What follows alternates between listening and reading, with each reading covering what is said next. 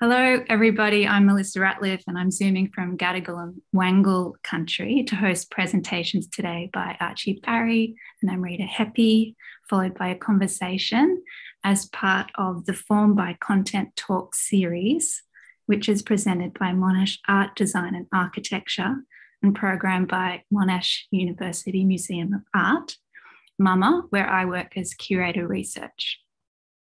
Monash in Melbourne is situated on the lands of the Bunurong, Bunurong and Wurundjeri peoples of the Kulin Nation, and we acknowledge First Nations connection to material and creative practice on these lands for more than 60,000 years.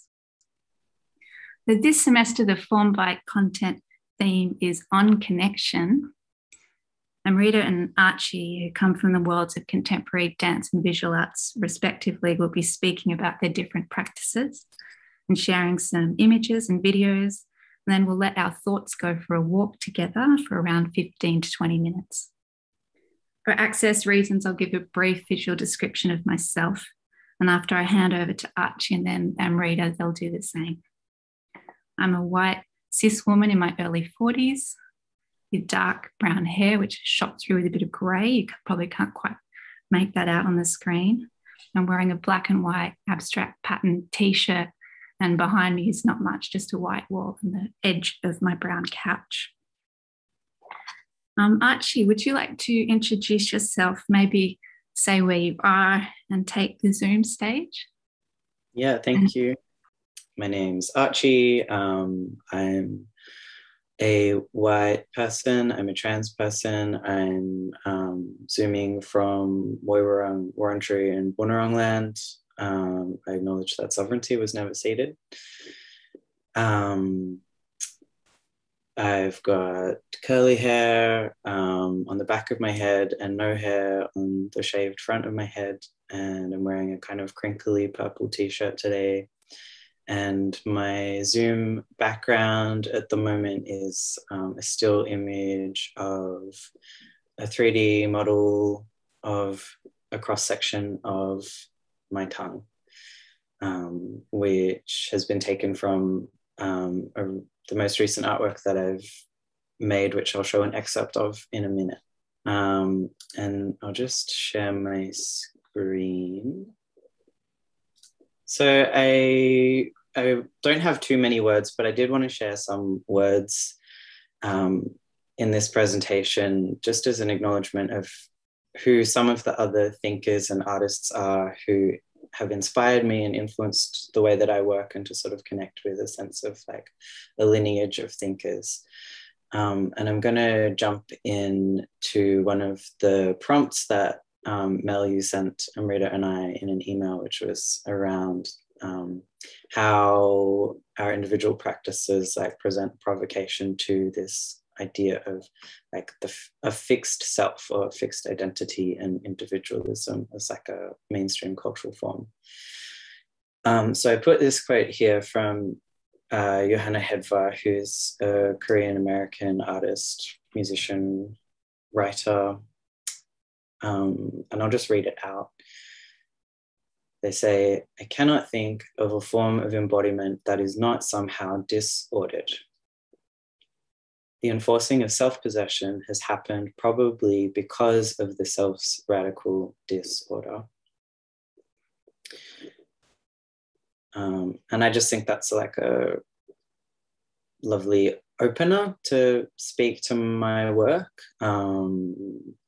Like I don't sort of experience being a person or personhood as like a linear or a static experience. And I suspect that probably most of us don't live and feel in those ways. So when I'm working, I'm often thinking about like this history of Western rationalism, the fields of science and like diagnostics tools, which I consider to be part of my cultural inheritance and which I consider to be like worth looking into and thinking about.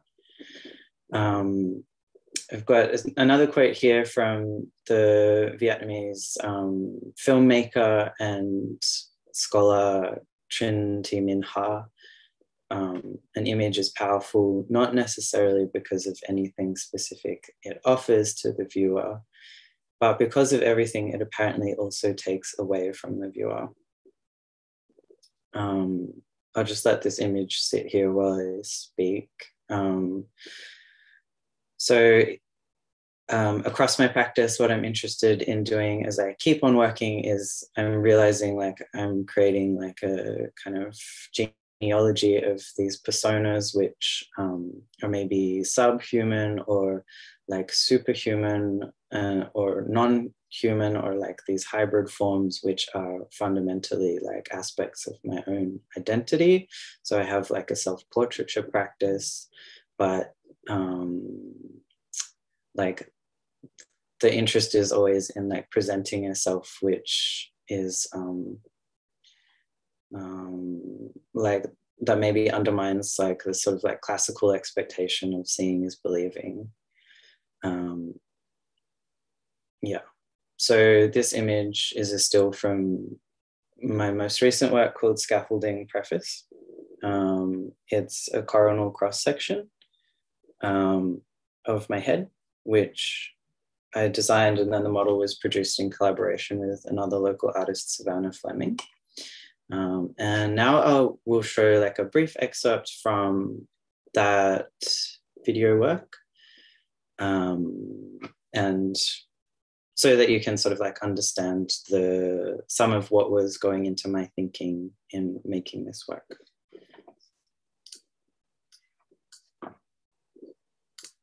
So I'll just show the opening subtitle sequence.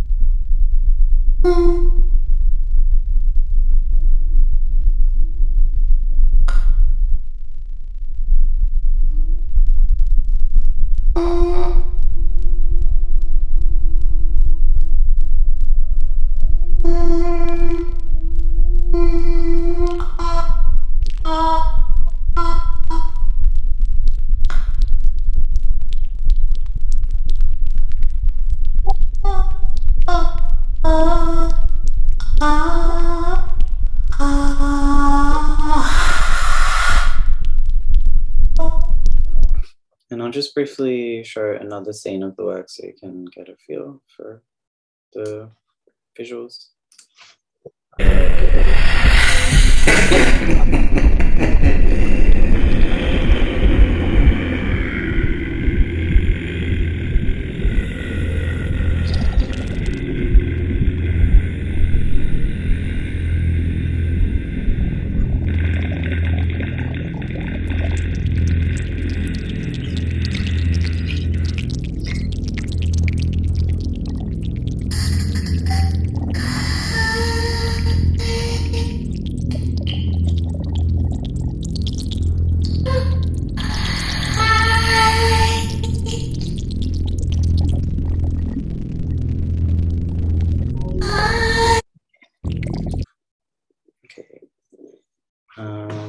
So I'll come back over here.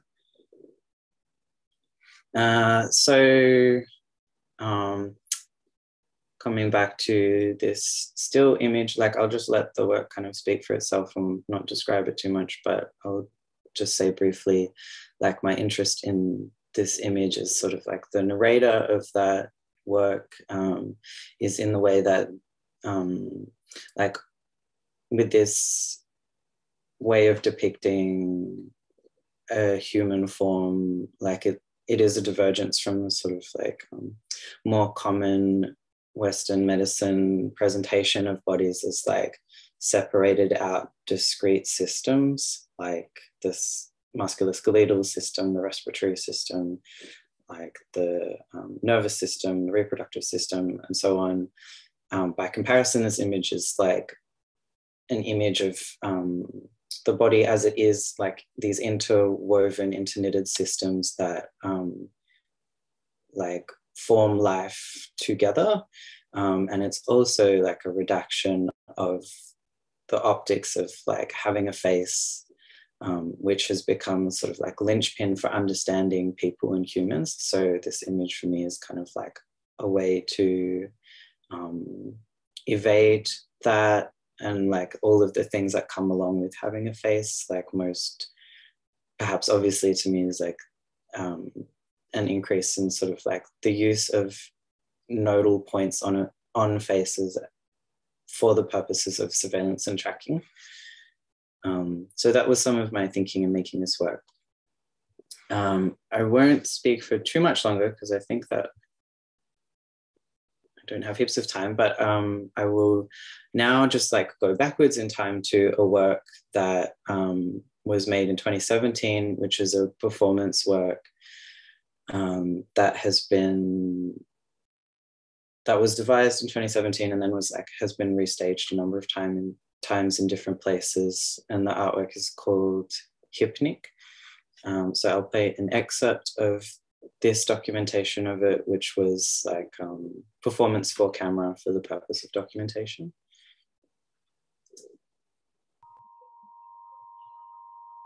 And I'm not really real, and I'm not fake. It's enough to break me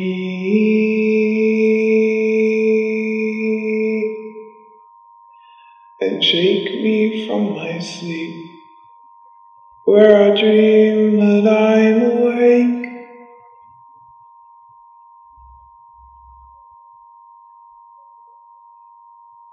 And I'm not really real, and I'm not fake. It's enough to break me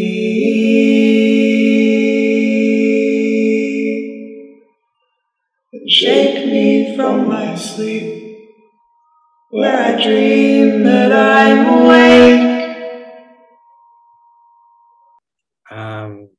So in this work, I'm singing a duet with a prosthetic cast of my nose and my mouth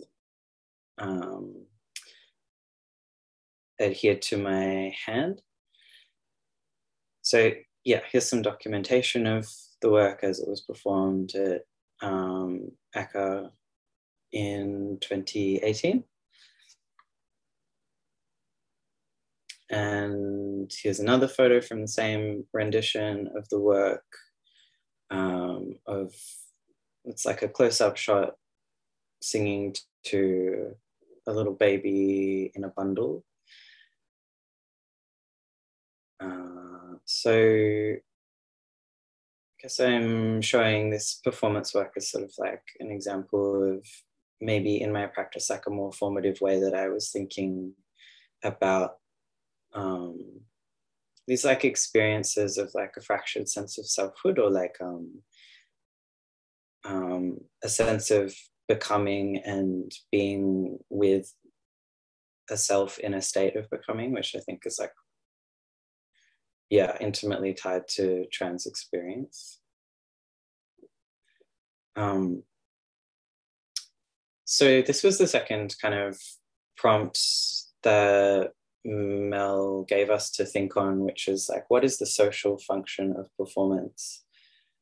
And I wanted to read this quote from feminist theorist Patricia Clow, which is affect is not to be misunderstood as pre-social.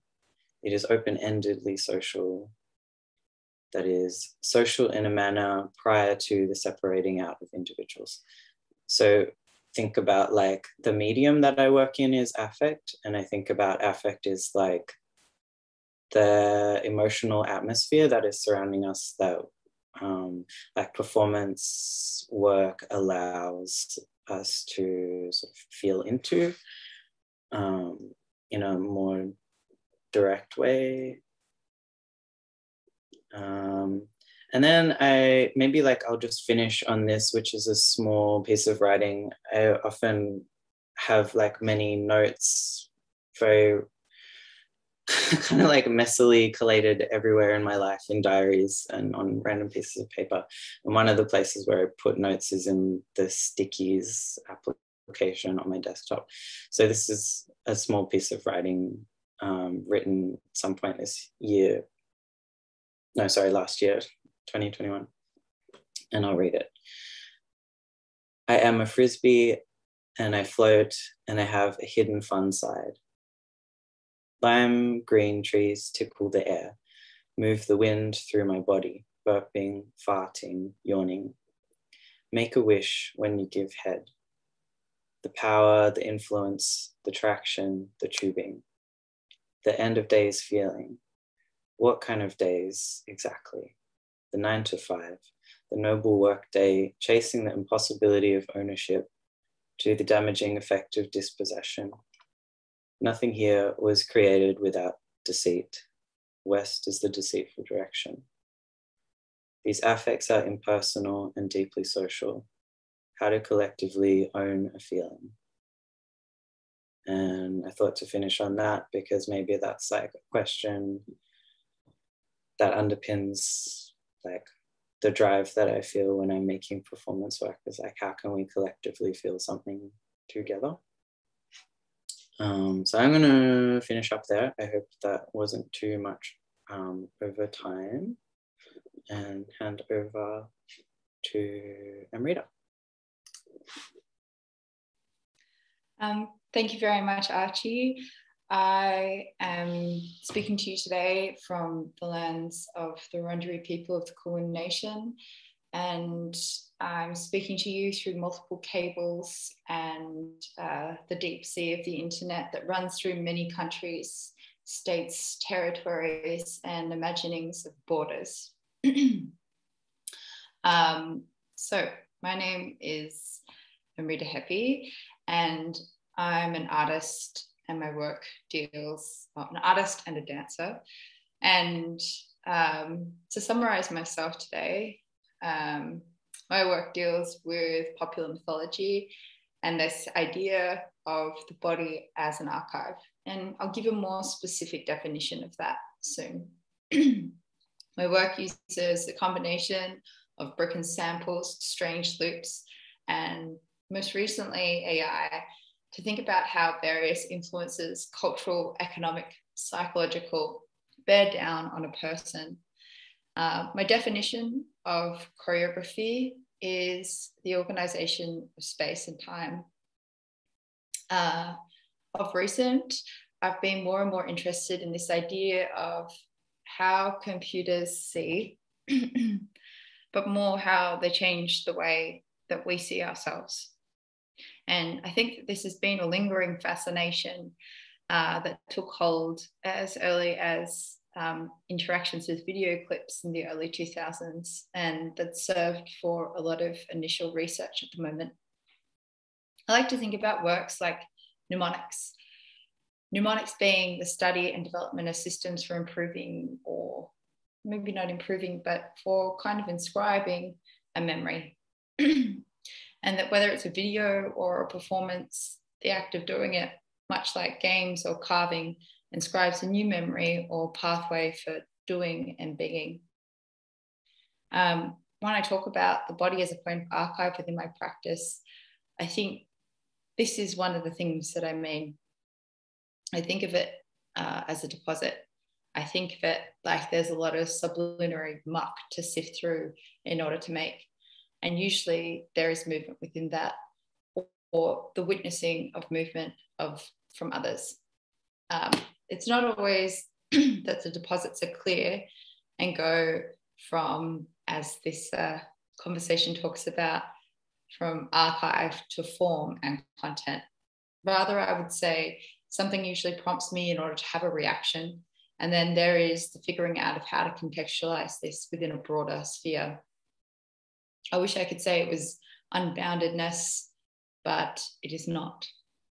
I sometimes think of Frantz Fanon's question of what do you do with an unconscious that hates you as getting to the more interesting material. Well, it is not always hateful. It's not always a hateful experience, requires quite a bit of sifting. I'm going to share my screen now. At the moment, you're seeing part of a glossary of terms that I wrote. And I thought this might be a good way to also introduce myself. This was for unprojects in 2020. And I think a lot of the time when we think about dance, we think about it as this kind of unbound, very self-expressive form. And, you know, maybe we're also past that kind of imaginary point that we think about art as this like total expression. But I guess I wanted to give some definitions of for myself that I'd written for myself. And so an ante dancer, and a dancer who is preoccupied not with the expressive notion of dance, but with the possibilities, communities, kinships, and images that emerge from the pursuit of pleasure and rigor through dancing. Another thing that I've discussed a lot within my practice is the kind of dilemma of authenticity. And so I thought to give this glossary of terms a different definition of authenticity, which is a dilemma to be inspected in dance as much as in handbags. The anti-dancer moves towards the dilemma of authenticity rather than the possibility of it. I'm now going to talk to my work. I think that the first work that Mel had asked me to speak about within this series, or the first work that came up was something called Soothsayer Serenades. And look, Soothsayer Serenades doesn't have as much of a visual face because it was a provocation. I made Soothsayer Serenades in 2021, and it's still currently touring with the International Curators Initiative or Foundation, sorry. Currently it's in Turkey and it's just been in Calgary and will be in Taiwan soon, and Las Vegas, which is interesting to think about because it was very site specific. And basically during the pandemic, I was asked to teach a lot of online dance classes and deliver a lot of online content. It's actually funny that I'm doing this now because I resisted. In fact, I flat out refused. My thinking behind this was, how dare we kind of flatten things into the immediate market-driven demand to deliver you something that I find incredibly unsatisfying, online dance classes. And yeah, I couldn't do it. I was like, or, you know, dance, you know, in some ways is already an impaired apparatus in terms of how we are witnessing it. Why would I make it flattened once again? And so from that reactivity came Soothsayer Serenades. And Soothsayer Serenades was a playlist that was released at 4 p.m. every week. And it had a provocation, and it was to listen together. And it was to not have any online presence. There was no Zoom, no Instagram Live, no recording of a work for an institution. You just left the trace of where you wished in in the real world. And soothsayer is a person who can predict the future by magical, intuitive, or even rational means. And this was a provocation for moving togetherness. And I think that's something that I've been interested in, is the idea of participation, and that participation is always happening whether we think we're participating or not. And I've been really interested in this in terms of using it as a tool to make work, or how to get people to participate in the works made, and considering the dynamics of that. The next work I'm going to talk about is rinse. And so I'll show you an image from rinse. And so this is a work that was originally made, was made in a theatre as part of the Kia Choreographic Award. And rinse was about, rinse was about beginnings. And I'm going to get my notes up here. So rinse asks, what is it about the beginning that remains intoxicating? The persistent lust for the initial thrill of a romance, scene, canon, theory, relationship, meal, country, the opening lines. So this work explored the romance of beginnings and what happens when the inertia takes over. I felt like in rinse, I was deliberating with the following material. Will I always be held to the last standard and then asked to be greater than that? Rinse also questioned whether being on the brink of extinction or endings has intensified the seduction of the past, the fraught idolization of the singular narrative under the grip of hegemony. And it did that through creating a kind of entropic origin myth on stage. Rinse traveled from end to end, positioning personal narratives in relation to dance, art, canons, void, desires, popular culture, colonial history, and taking the idea that power mutates from beginning to beginning. And this work was a solo, and I worked with Mish Grigor on the script, as well as Daniel Janach with sound. But I feel like in the past few years, there's been a separation between this idea of what's made in terms of visual arts and what's made in terms of contemporary dance. And then it kind of accumulates within the theatre. And a question that I'm asked a lot is, how do you go from one to the other when I feel they are so intrinsically linked in terms of my understanding of how I'm making them? Mel also was asking us to talk a bit about, I guess, identity and the end of identity, and like also this idea of what the social function of spaces or performance dictates.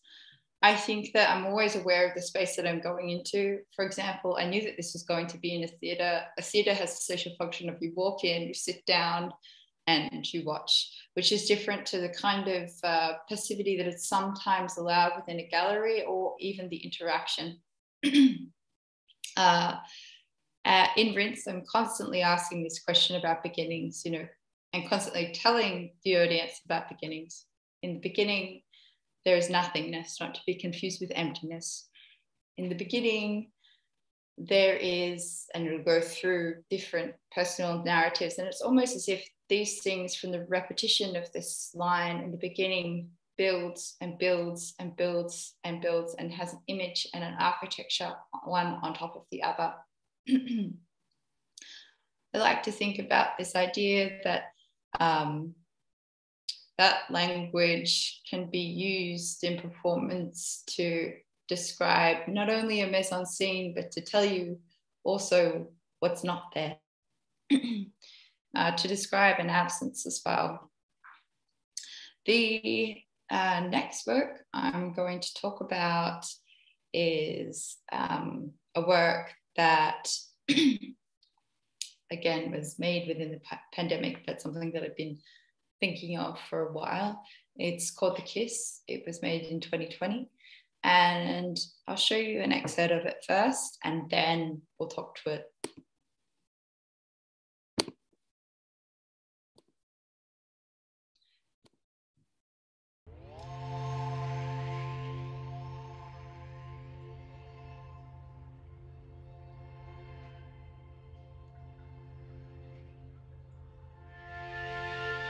I often imagine myself in the fantasy of revenge. Not the hero, but cutting through things with my body, with ease. This may be as tragic as it is motivating. How to take back pride, love, a country, having the freedom to act in the moment with purpose and evil intentions. It can seem the really hard things make people suffer less than the small things. Maybe because for the hard and big things, there's somewhat an expectation or method. But the small things, what someone says to you, the prolonged grief, if that's small, happens in solitary. I do hate the idea of trying to scale suffering. With this in mind, I've been wondering, how do you take revenge on a virus? Would you show me how to dance good, kiss well? An arts administrator once told me that rhetorical questions made your artistic statements sound lacking. I have many. Is there ever really enough time to grieve?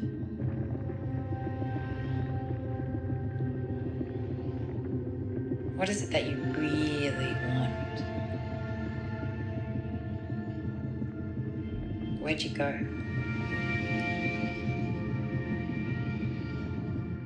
Did you know that humans made drones by copying birds? And I learned how to kiss by copying mouths in motion. The kiss for me was part of this idea of revenge. You know, how do you take revenge on a virus? But more importantly, is the notion of revenge even actually possible? And I think it discusses this idea that comes up a lot for me in my thinking that, you know, a lot of the times, I think when identity is put on the line, it's discussed as if it's this dual thing, you're one and the other, when really both ends of this binary are two, black and white, and actually what forms what I think a kind of concentrated aperture of focus is usually a form of hybridity.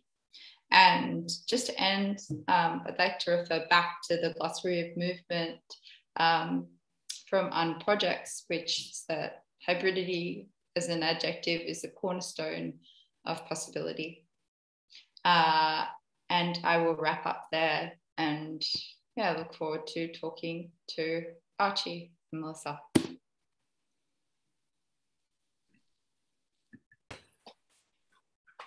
Thank you both for those really interesting, beautiful presentations. I love that you ended on hybridity and possibility, Amrita. I think that really vibed with some of what Archie, you were saying too about multiplicity of self and some of the experiments you've been doing around self-portraiture. I think probably it shows up very clearly in what you showed us with Hypnic, performance works that began in 2017 and kind of went onwards. Amrita, hybridity also might, I guess, play out in your notion of the body as an archive as well, which I've found one of the most fascinating things about dance and this idea against the neutral body, that we're all really carriers of so many influences, which was really present in how you spoke, Archie, and shared with us some of those quotes from influences that, and I think you really divulged or shared that is a little bit about how you think of the self as well as sort of made up of these different influences. on that kind of thought conceptual level, as well as maybe the micro. If we think about how the human body is less than 50% human cells, we start to really get into this freaky territory that some of us love and maybe some of us hate, and particularly thrown up, I guess, by the virus, which is another interesting end there to talk about. So there's not really a question in that, but I guess sort of provocations around hybridity has somehow become like what I see as the coalescing point of what you've both said today. So yeah, thank you for that observation as well. Hybridity, has that been something that you've also looked at a lot, Amrita, with the current work Rinse, or the recent work? I was lucky enough to see it in Sydney for the Keir Choreographic Award, that first showing, I think, one of the showings. And I found it really fascinating, like a bit tongue-in-cheek as well, about what is the self, and how do we always have to have these narratives. I think like similarly to Archie, this idea of questioning where that selfhood starts, and tying in all of the influences. And it came from a frustration of this idea of looking at anthems and other works, like how I felt a bit wrapped in knots about how it was that I could explain anything through the body. And so I thought to complicate it all out, and to be like, this is the beginning, and this is the beginning, and this is the beginning. And obviously, as soon as that accumulated on stage, it was almost like just from saying the words of what I think was there, and letting you into this idea of the personal, these personal narratives. Some of them were not my own. I was talking about the origin story of the earth. Maybe actually that is my own origin story. And some of them I'd kind of stolen from other places, but was telling them as if they were my own. And the kind of that idea of the authentication of the earth, and is how we choose to make meaning than our own. And I think Rinse is now being developed into a longer work within the theatre, and sometimes I feel like almost this idea of hybridity wraps it into a neat bow, maybe too much, and it kind of puts it at the end point, rather than showing all the bits and pieces that a hybrid truly has. What do you think, Archie?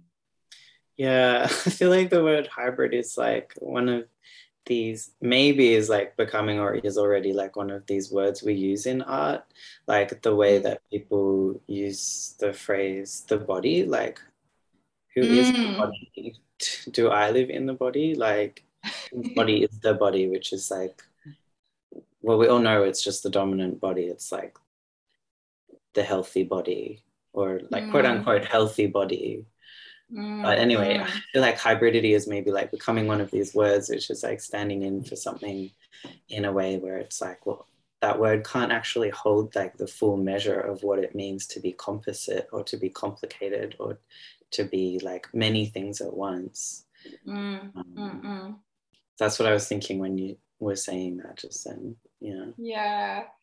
Yeah, totally. And then I think about this with the semantics of words changing in our relation to them, and it's good, I think, to talk about this. It's even like, for me, I think about the changing idea of, yes, the body, because then I hear architects talk about the choreography of the body when they're creating works, or even in dance, where it's like, just give me a neutral body. And I was like, and then the other word I find complicated is community.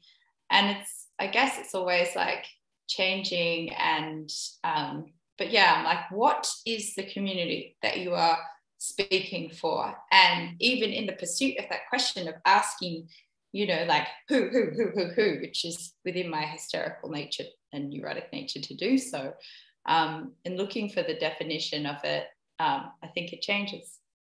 Because they are like it's people who have different interests, and you don't want to assume.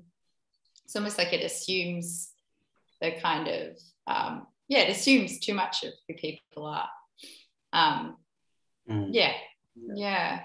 I think it, like, in my mind, it sort of like assumes a kind of sameness, or like I think about, and I feel like maybe this is like some tie into your work and your thinking lately about AI and like these modalities through which are like facets of personhood are sort of like expressed or exchanged in like these like ways that are really different to like how I feel right now, like with the weight of my body and the temperature of my skin and everything. But like this word community, I think, is like suggesting like, well, you have a community of people who like think the same or act the same. And I feel like that's like really exemplar of like the way that we've opted into like this algorithmic way of understanding each other as like having something in common, and that being the most important thing. Like I was thinking about in the last 2 years, like the really trying and difficult circumstances have produced like new relationships with people who are not like me, and that's like how I grow. And like that every, like it comes back to what I was saying at the start of my little presentation, was like a person isn't one thing like across time. And like I think like that's the thing, like the way that I experience that narrative is like, because I'm trans, people might look at me and see like an accelerated form of change that they can go like, oh, trans people or people who are gender diverse like stand in for like self-determination or something, or like the will to change or something like that. But like everybody transitions from like child to like into maturities of different kinds, and like I think we actually like desperately need to be with people who are like not like us actually. Yeah, totally. This idea of like, also the idea of, I was thinking about, now I was talking to somebody who was doula the other day, and this idea of having somebody to be around in the transitory states of becoming like being around when birth is happening, but also like being around when death is happening, and like also then being around in the kind of transitioning of people's like, and I love this idea that you're talking about it in terms of an accelerated state. I sometimes think about this idea of,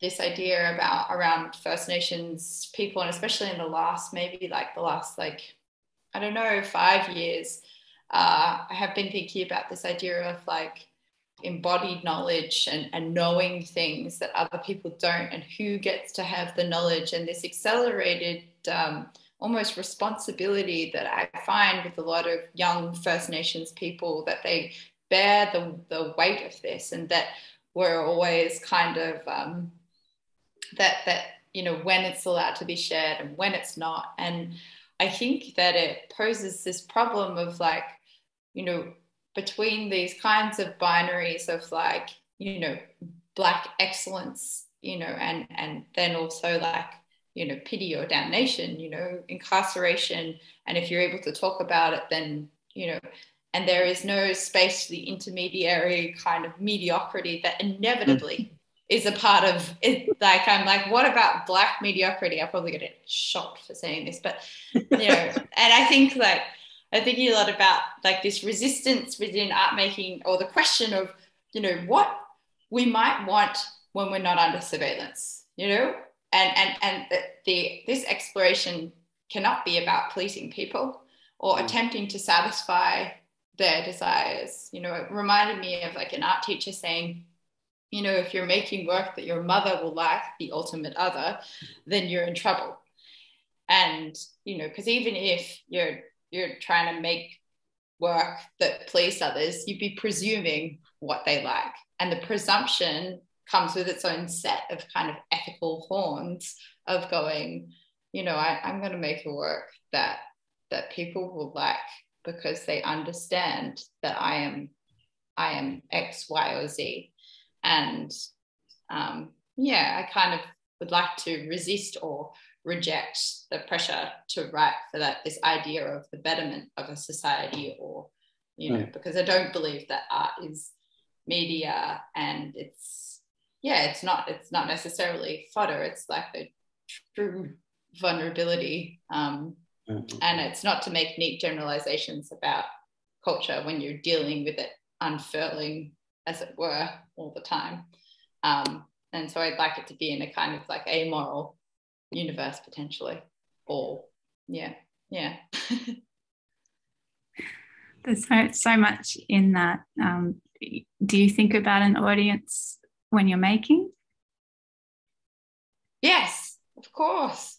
I mean, I'm not like totally inconsiderate. I just I'm super considerate. I think about how I'd like them to participate. I think about where I'd like them to sit, and if I'd like them to sing, and how they'll be in relation to me, and what that closeness and intimacy is, and completely think about it. But I also think about, you know, maybe it's what Archie was talking about in terms of affect, you know, in terms of the affect that is created between me and the audience. And I mean, maybe it's deluded of me to think that I could try to like control it. Maybe the better word is influence the affect that permeates within the room. But yes, definitely think about the audience. How to collectively own a feeling, you said, Archie, which I think is a bit about where that was leading as well. Yeah, and I think like for me that comes into like thinking about education, and like the way that as we are raised in like this part of the world, we're not like, we're taught that we are supposed to try and say what we think, but we're not really taught how to try and emote, or to say what we feel, let alone to act how we feel. And like perhaps artwork is like one of these last places in culture where there is permission granted to attempt acting how we feel, and to attempt witnessing that, which I think like I have tingles right now, because like it's been so like, maybe because it's been a while since I've been able to access that, or like be in that with other people, or see other people in like that state of performance, which I think is like really generous, but also like a deep responsibility. And with that word, I mean like this, like to have the capacity to respond, like the ability to respond like in time with other people there. So anyway, I'm diverging from like what you raised about to how to collectively own a feeling. I love that like this idea of like how, you know, we're taught to describe how we feel versus like try to channel it in any other way. Like I remember, and I usually avoid making these kinds of anecdotes, but as a child I was like, if I can just use my body, I will not have to talk.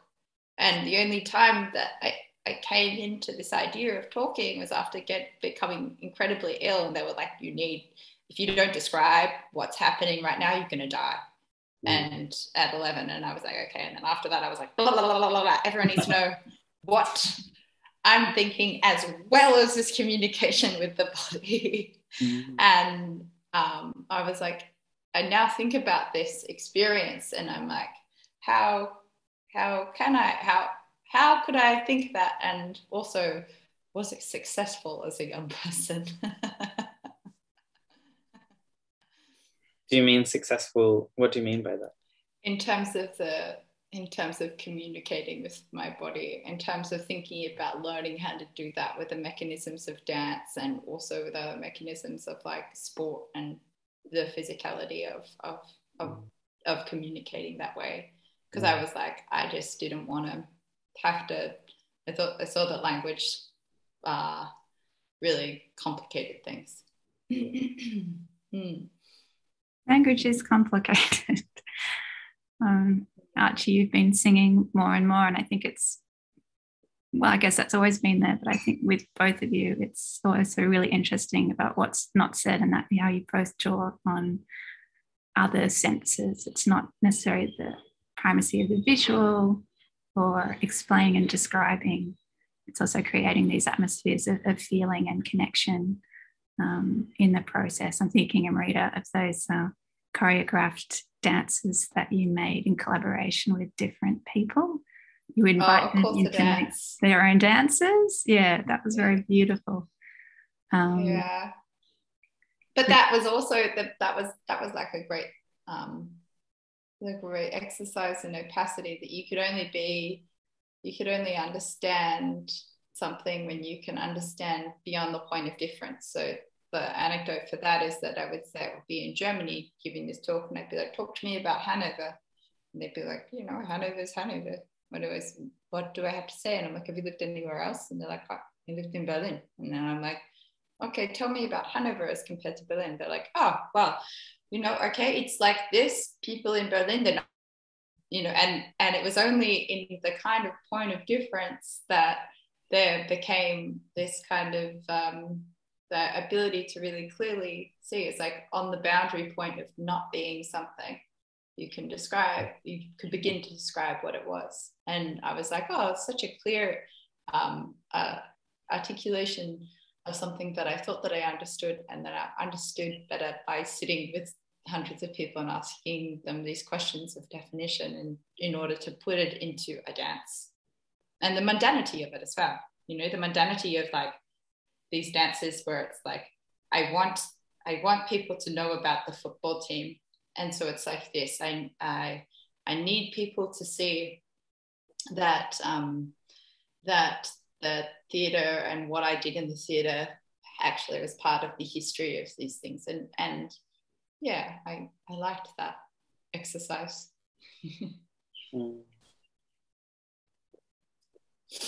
I just want to ask if there's any other reflections you wanted to close this talk with, as we hit the time we discussed we would end on. I'd like to hang out with Archie not online. Yeah. That's my reflection. Yeah, ditto. That's great. I think we've really communicated the theme of this semester of Formed by Content on connection.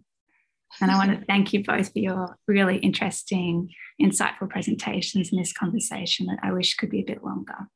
So thank you very much. Enjoy the rest of your days. And thank you to all the people watching and listening for their time as well.